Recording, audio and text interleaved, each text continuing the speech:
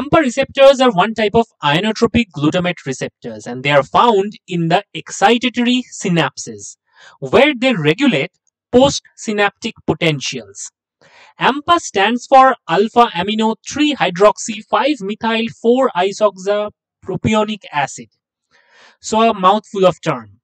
Anyway, this particular thing is abbreviated as AMPA, and which is a agonist for this particular receptor, and the receptor is named after its agonist. This video is about what are AMPA receptors, electrophysiological features of AMPA receptors, and receptor subtypes. If you haven't yet subscribed, hit that subscribe button and use headphone for better quality. We can find AMPA receptors in the glutamatergic synapse, where we can see them at the postsynaptic density. Under glutamate receptors, there are many ionotropic and metabotropic receptors, like AMPA receptors, kinase receptors, and NMDA receptors. All of these are ionotropic receptors, simply meaning they are ligand-gated ion channels. And the metabotropic glutamate receptors are known as mGluR. So all these metabotropic receptors use second messengers and other intermediate players for functioning. In this video, we are going to focus on the AMPA receptor only. So AMPA receptors are glutamate receptors. They are ligand-gated ion channels. They regulate synaptic strength and important for synaptic plasticity. Let's look at the glutamatergic terminal to understand the function of AMPA receptors. Here, the presynaptic action potential has reached the synapse, which lead to glutamate release in the synaptic cleft. Now, in the postsynapse, there is AMPA receptors. Upon glutamate binding, the opening of AMPA receptor leads to a conduction of cations inside the postsynapse, which leads to a positive potential in the postsynapse, and this leads to the postsynaptic response. In order to understand AMPA receptor kinetics more, we need to understand the electrophysiological parameters. So we would be performing a whole cell recording in a voltage clamp mode. If you don't understand what is whole cell configuration or voltage clamp, you can click on the video in the I button. Anyway, here we would be injecting a holding the particular cell in specific voltage and measure the current. So we can look at the current traces like this.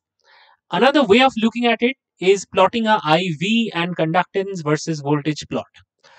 So this particular graph is transformed into this IV plot, which shows a linear pattern. Let me tell you what this linear pattern means. But before that, let me tell you the conductance versus voltage plot. It's pretty much flat. That means it has no voltage dependence, which is pretty expected because AMPA receptors are ligand-gated ion channels. They are not voltage-gated ion channels. So why they should be dependent on voltage? Anyway, this part of the graph shows the inward current at negative voltage. That means simply in the negative voltage range, the AMPA receptor conducts current which is inward direction, and that is reflected in the current traces as well. But in the positive voltage, the current direction is changed and it is outward. Anyway, if we look at the conductance, it clearly shows the conductance is not changing with the change in voltage. We can compare this with the NMDA receptor, which is another glutamatergic receptor, ionotropic glutamate receptor. So NMDA receptor shows its IV plot like this and GV plot like this. So we can clearly understand almost no current is present in negative voltage, whereas a little bit of current is present when the membrane potential becomes slightly more positive, and there is outward current at positive voltage. Similarly, there is no conductance in negative voltage. So NMDA receptor shows a voltage dependent kinetics. Anyway, if we superimpose both these curves in one graph, they would look like this. In red, we have NMDA profiles, and in green, we have AMPA receptor profiles. What would we do with this data or this understanding? If our electrophysiologists want to record AMPA currents and get rid of NMDA currents for a moment, then they need this kind of information. Let me tell you how. So here we are again doing a voltage clamp recording. So we are giving 1 millimolar glutamate pulse for 1 millisecond, and we are recording at 60 millivolts plus 60 millivolts. So we'll get AMPA current as well as NMDA current marked in red.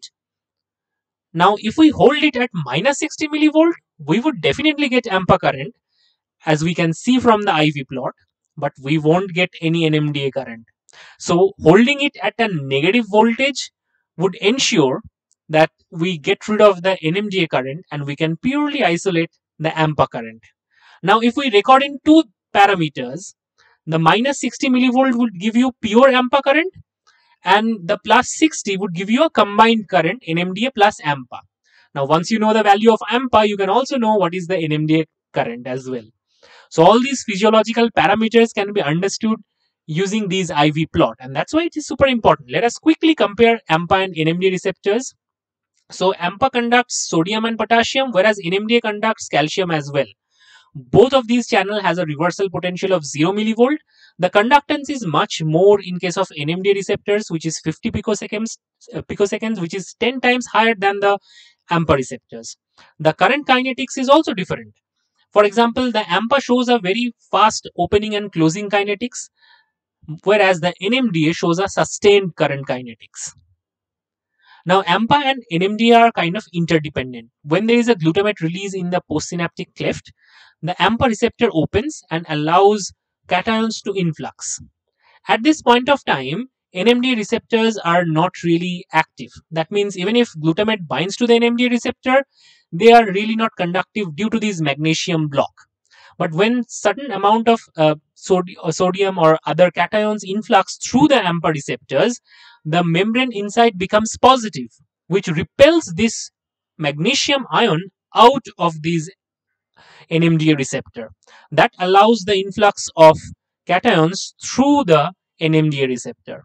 So moral of the story, AMPA and NMDA receptors are kind of interdependent. Let's look at the AMPA receptor subunits.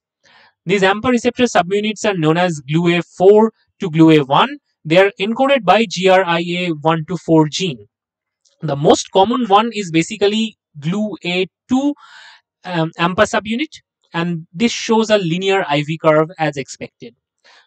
The non-GluA2 subunit containing AMPA receptor shows a inward rectifying profile.